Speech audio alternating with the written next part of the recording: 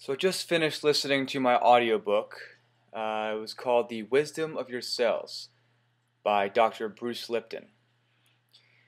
And in this, while making many points, the main objective of it was talking about how we are all inextricably connected. We are all organisms that have advanced over time over what he calls fractal fractal imaging or fractal mutations. How you make an example of cutting up a lime in half, then taking that half and cutting that in half, and so on and so on. And as you do that, the lime keeps on getting bigger, so you keep splitting it and splitting it and splitting it.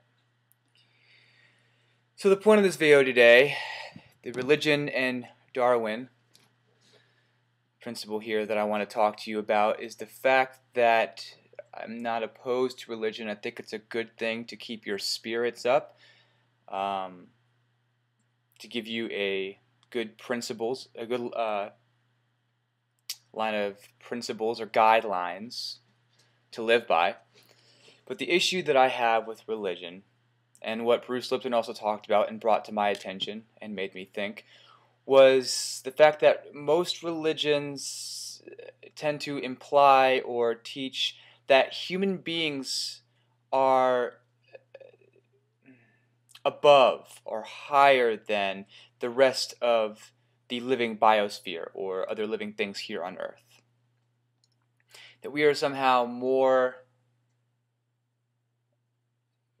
we have more rights as far as being able to live. I'm not going to go too deep into that today. You all can discuss that and ask me questions on the comments below, because then I can answer those questions with more videos.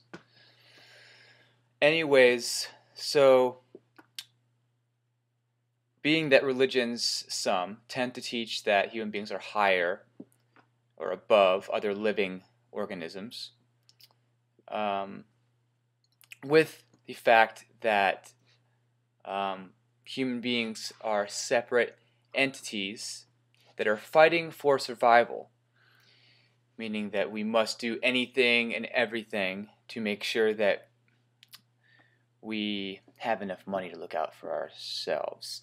And basically what this entire audiobook program touched me on, or spoke to me about, was the fact that we are all inextricably connected. I'm having a hard time with that word. Inextricably. Anyways, whatever. Connected to each other. We all came as a single organism, and that organism over time divided and became more than one organism, of course. That's how we are. We are more than one organism. We're millions of organisms put together to be one human being organism, just on a larger scale. So in my belief,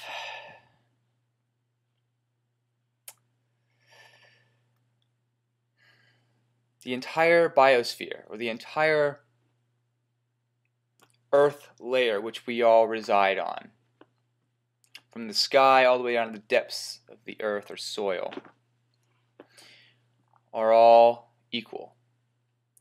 And instead of having that mindset that we are above all of the other living organisms, we are somehow superior because we've created all this wonderful stuff that we love to have and keep. Instead, we should all try, I believe we should all try and work with our environment.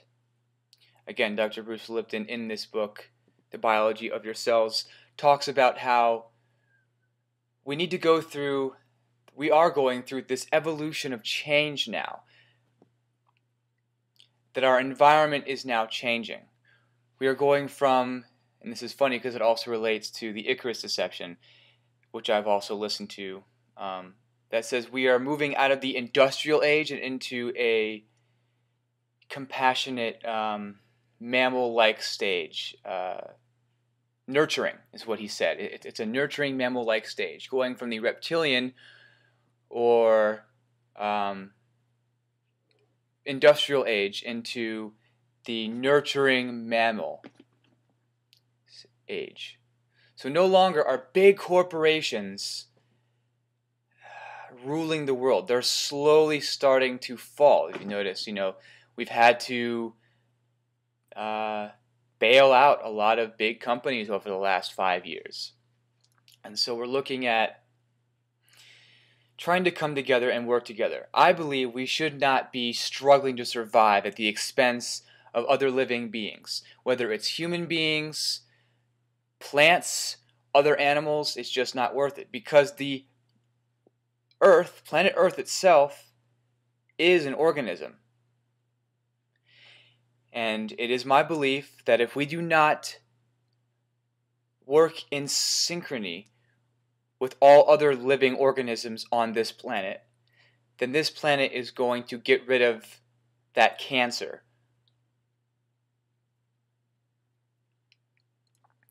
So we're looking at what Dr. Bruce Lipton calls the sixth mass extinction. Now, if we don't change, and I have the full belief that we can, and I think that we will,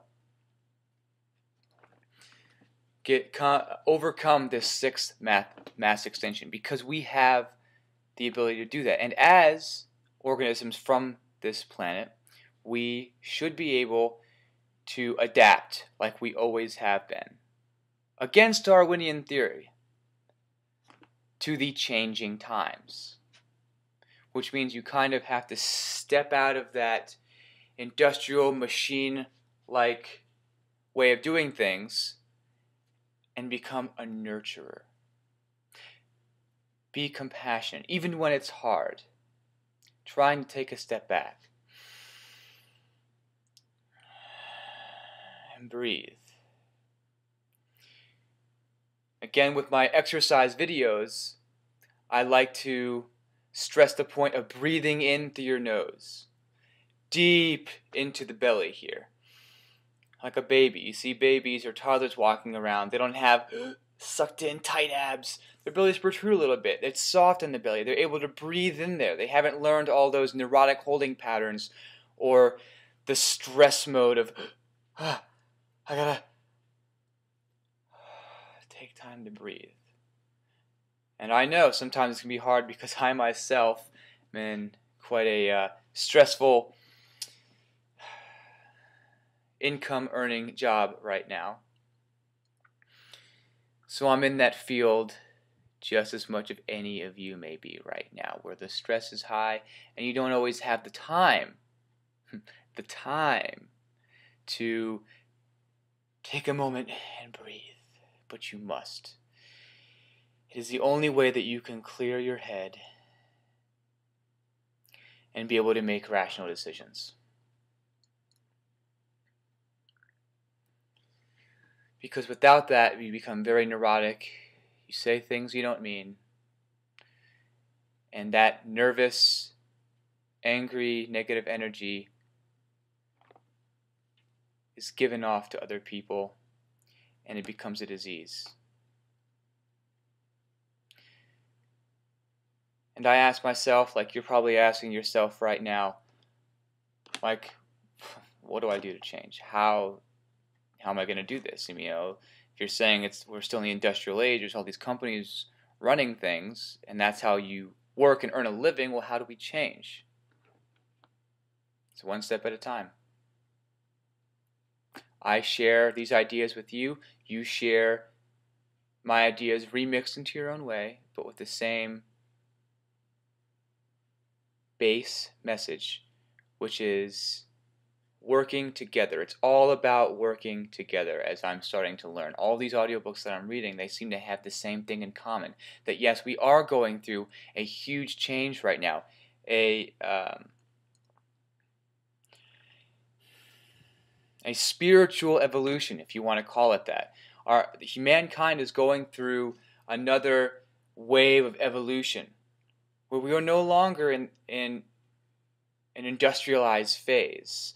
It's really cool, and I go on and on about this, but Dr. Bruce Lipton in this audiobook also talks about the the types of steps and patterns that mankind has gone through in these millions of years of evolution in relation to the types of animals and their progression in life. So thousands of years ago, we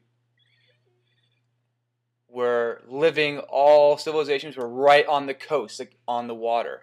The amphibian stage, or the fish-like stage. So we were conquering new lands, going years, spending months or maybe years across the sea trying to find new land.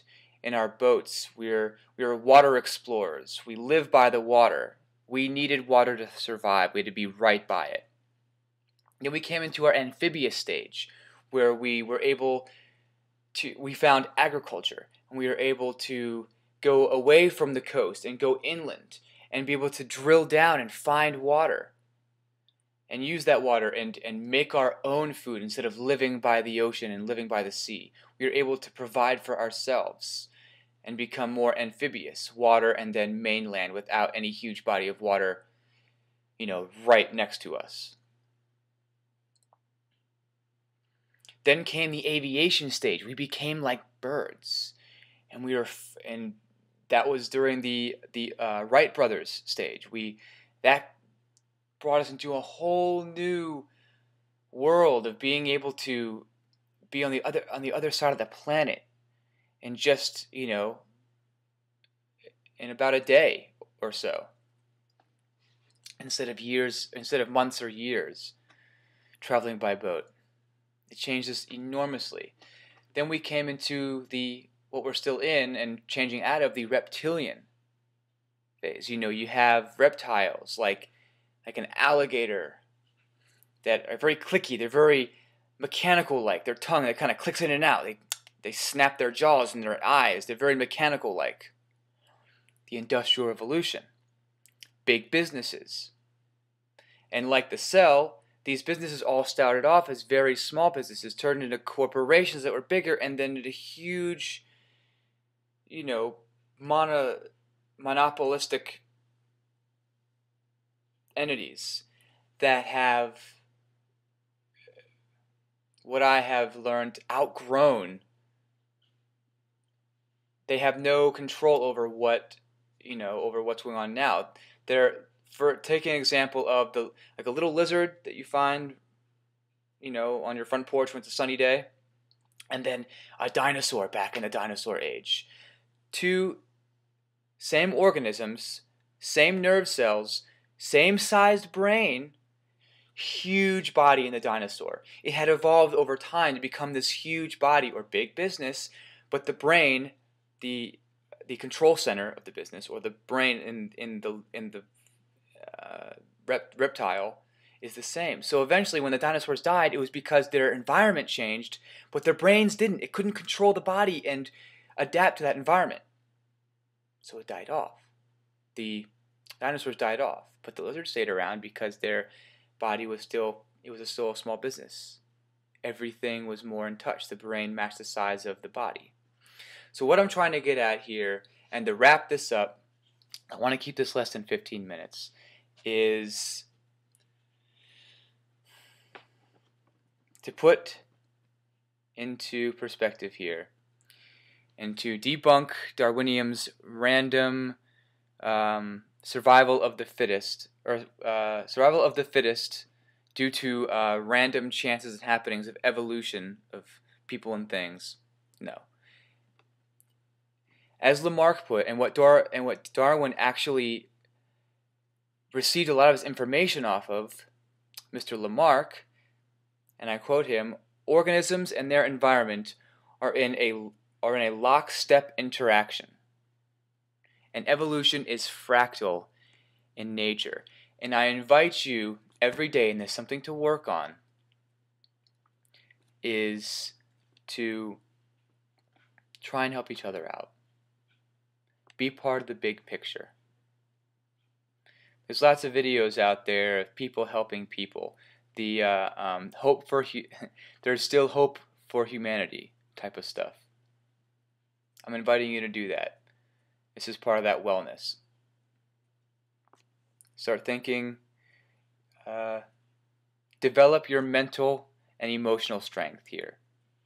I'll do a few videos on physical strength, but right now I personally am going through a mental, emotional strengthening phase. So I want to share that with you as I'm on this journey, and I feel like this is pretty prevalent, especially these books that I'm reading. So to wrap this up, I'll put a little bit of physical conditioning piece in here for you, some motivation. If you can, at some point during the day, preferably in the morning before you eat anything, go for a walk, at least 30 minutes, ideally an hour. I love the Audible book. One of my mentors that I really enjoy watching and that I get a lot of inspiration from, Elliot Hulse, also does this. Walk in the morning for about from 30 minutes to an hour and listen to your audiobook. Audible is a app you can download on your phone. Plug in those headphones, go for a walk. You're learning and exercising at the same time, and you're burning fat. Okay? That's something that I took directly from Elliot Hulse. But it seems to work. That little thing right there will get you more fit. You have something in your arsenal now that I just told you about becoming mentally stronger and helping the greater good of this world and this community. As Mr. Paul Chek says, we are all one, we are all love. Let's show that to each other even when it may be hard. Peace.